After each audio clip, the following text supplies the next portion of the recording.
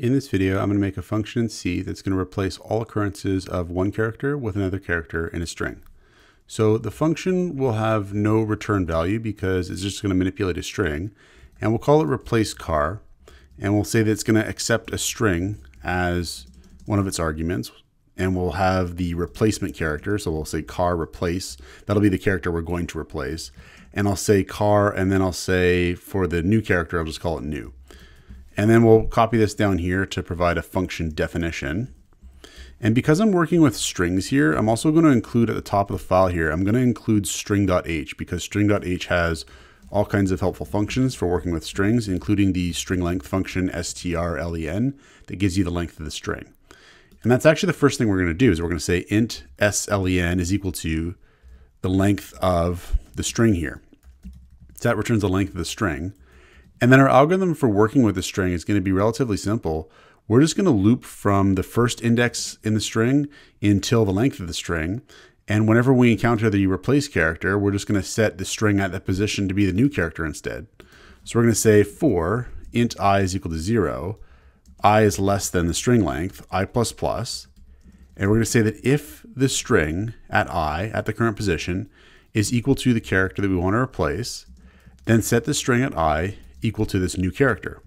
And so, if we've got a string like this is my string, and we want to replace I in this string, what's going to happen is we're going to go from 0, 1, 2, 3, 4, 5, 6. We're going to go all the way through the string up until the length of the string. That's where we're going to stop. And along the way, whenever we encounter at a position that at that position we have the character we want to replace, let's say it's I, then we're going to switch it to the new character, whatever it is. Maybe it's capital T or capital X or something like that. And that's really the algorithm, is just that. So we'll actually try to use this function now. So let's do some test cases here. I'm going to say here car s1 is equal to, and I'll say this is my string.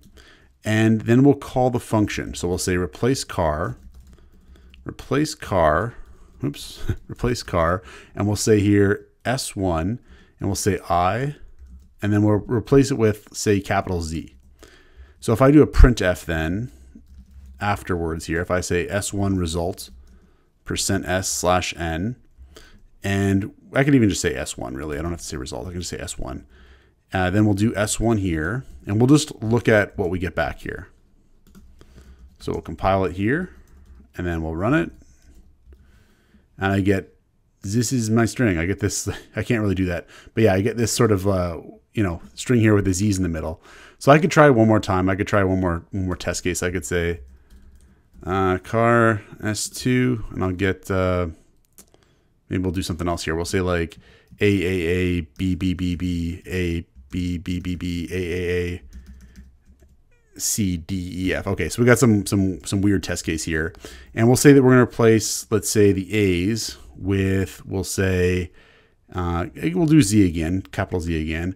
And I'm going to do an A at the end here too, just to make sure we're getting the end and the beginning and all the things in between potentially too. So we'll just give it a bit of a different test case here. And I'll say S2, S2, S2 now in all these spots here.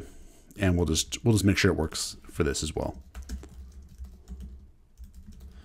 And it works, and we're good. And so we're happy. We've made a function now that can replace all occurrences of a character in a string with another character.